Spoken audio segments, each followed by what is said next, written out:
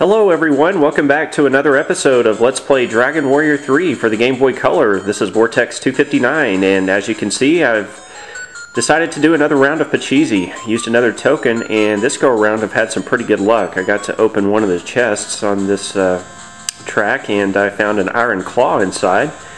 And I finally made my way over here to the southwestern corner, and it looks like I'm going to be able to search this pot. So looks like my luck has worked out for me, so let's go up here and check this pot. And inside this vase is where you can find your next tiny metal.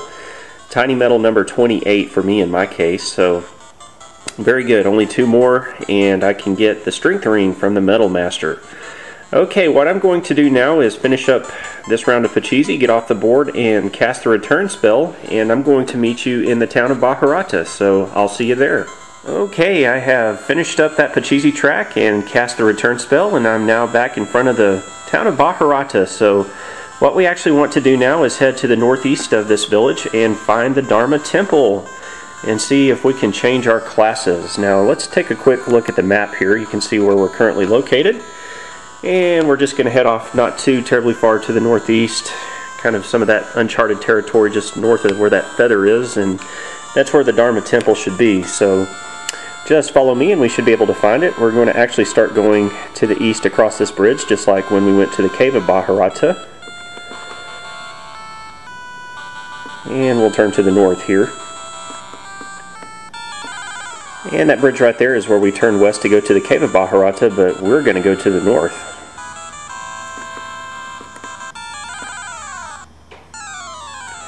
Well, we've got a couple of new enemies here we can fight. The first enemy is called the Mystifier. They can cast some pretty annoying spells, such as the Surround spell, and even worse, the Panic All spell, which can confuse one of your party members. And we've also get to fight a Mad Ox. They're not too terribly bad. So we'll just have Glenn and Pete fight the Mystifier, and we'll have Matt, oh why not, we'll just have him cast the Firebane spell there on the Mad Ox.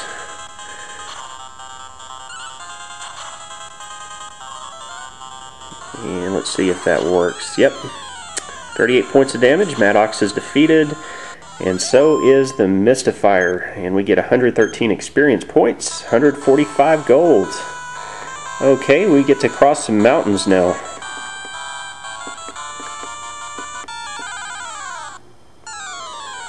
And we have another new enemy here. This is the Killer Ape.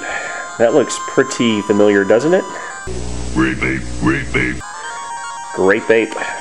Alright, well, let's have Hero just attack with his whip. Glenn and Pete again killing the Mystifier. And we'll cast the Firebane spell, I guess, again on the Killer Apes there. Yeah, these Killer Apes can score a critical hit fairly easily, I believe, so hopefully we can take them out pretty quick. 20 points of damage. Alrighty. Whip. I sure do like that whip. That's good. Does some nice damage to groups of enemies. Alright, 159 experience points. This is a good place to grind. So, yeah, you can get some decent experience through here. And we find a castle. So let's go in here and see what we have. Well, let's talk to this old man first. And he tells us that this is indeed the Dharma Temple. So it looks like we've made it. And not only does he tell us that, but he also gives us the opportunity to save our game. So I guess I'll just go ahead and do that real quick. Okay, I saved my game there, so let's continue exploring. If we go onto the western side of the Dharma Temple, up this narrow path, we'll find an old lady here who says she's a cleric. Serves Marinan, the god of names. That kind of reminds me of marinara sauce. I guess I need to fix me some dinner after I finish recording this video.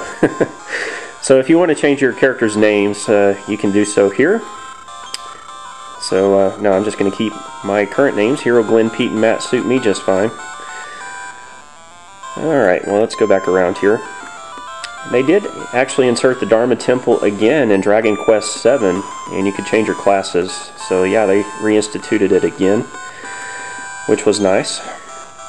This lady wants to be a mage, so this person's leaning towards becoming a fighter.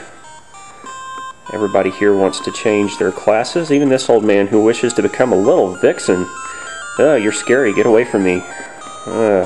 Yeah. And I believe in the Dharma Temple in Dragon Quest VII we had an old man that wanted to become a vixen. Very strange indeed. Okay, well, let's talk to this fighter. He tells us even if you lose experience by changing classes, what you have done will work in your favor. However, if a cleric becomes a warrior, then changes back into a cleric, he has to start back from level 1. Oh, okay. So that's pretty cool. We get to keep all of our learned abilities if we change classes. The only caveat is we start back at level 1. And I believe your statistics will be halved once you start at level 1. So if you wanted a warrior that could use white magic spells or healing magic spells, I guess in this game, you could have the warrior change into a cleric. Of course, you'll level up quickly at first, so yeah, at level 1, if you fight around outside, you'll gain a lot of experience pretty quick, so that does make the loss easier to bear. And if we go over here to the other side, this guy tells us change a mage into a warrior and get a warrior who is capable of casting spells. Yeah. Just like the other guy told us, you'll revert back to level 1. So, yeah, it's not advisable to do that to more than one character because you'd be so weak. It's better to do 1 or 2 maybe at a time. So, yeah. Fighter can even cast spells quickly because of his agility. Alright, well, let's see if we can change our class here. Let's talk to this old man. This is Dharma Temple. People gather here to switch classes. Do you wish to change your class? Yes, I do. Well, who wishes to change classes? Hero does. Fool! You no longer wish to be a hero? That is absolutely forbidden. Stupid! You're so stupid! Yeah, I guess Hero is pretty stupid there for not wanting to be the hero anymore.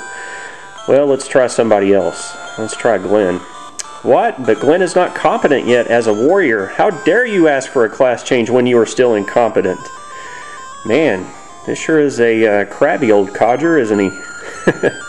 Well, actually, you can't change classes until you're level 20.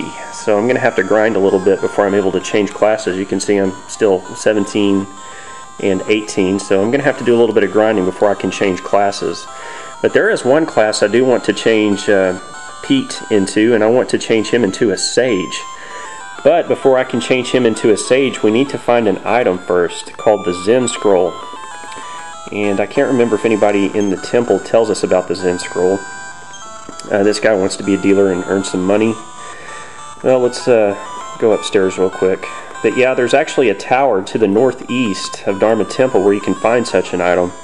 And it can only be used on one character, but if we find that item, we will have the capability of turning into a sage. The sage can cast all magic spells, and they have some decent attack power as well. So that's going to be my next quest, is trying to find that item. This guy tells us about Zempangu, the Golden Country, off into the far east, I guess. So if that's true, he'd do anything to go there. And you can find a priest up here who will change your, or actually heal you of poison, you know, typical priest services should you need it. And really cheap inn is available here. You can rest up for 8 gold coins a night, so let's do that real quick. There we go. Yeah, that's really cheap. So this is a good place to grind. And there's actually one more thing I want to get here in the Dharma Temple, I think. Let's see. If you check at the base of this statue, you can find another tiny medal. Tiny medal number 29. Very cool. Alright, well, let's go see if we can find that tower and see if we can find us a Zen Scroll. And the tower is actually to the north of Dharma Temple, so let's go through the mountains here. There was a battle with some more grape apes, or I mean killer apes. So yeah, let's continue north. Should almost be there. And here it is. This is called the Tower of Garuna, and actually before we go explore this tower, I do want to do some level grinding. I'm going to try to get everybody close to level 20 before the next time we meet, so that after we complete the tower, I'll have the ability to change classes. So yeah, next time we meet, we'll go through the Tower of Garuna, see if we can find the Zen Scroll that will enable us to become a sage, and we'll be making some pretty good progress in this game. So thank you for watching today's episode of Let's Play Dragon Warrior 3 for the Game Boy Color. This is Vortex 259. Have yourselves a great day. See you next time.